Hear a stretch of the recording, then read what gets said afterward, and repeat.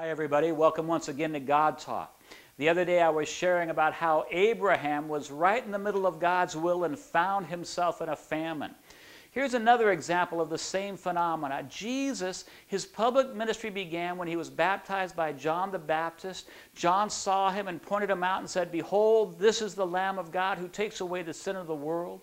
The heavens opened up and the Holy Spirit descended as a dove, and the voice of the Father spoke, "This is my beloved Son, in whom I am well pleased." This seems like a high point.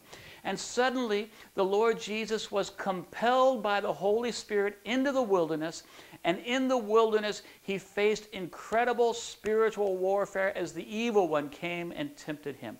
My point? Sometimes we're right in the middle of obedience and we encounter difficulty. God's grace is always there.